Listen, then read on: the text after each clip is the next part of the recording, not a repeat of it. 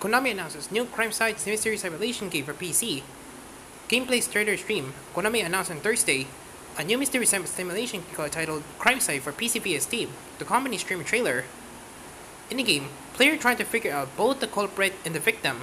Moriarty and Sherlock are represented as I, and players take on the roles of pawns. One pawn is the target, another one is the villain, and the rest are standard participants. Players on the Moriarty side must be with several conditions to succeed in the murder plot. Players on the Sherlock side attempts to solve the mystery. The company began streaming 2 gameplay videos to details the game's Moriarty and Sherlock sides. Moriarty's tip number 1. Murder conditions. In order for the villain to kill the target, the following conditions must be met. Villains. Number 1. Villain possesses a weapon. Number 2. Villain is in same area as target. Number 3. No witnesses are in the room or within the line of sight.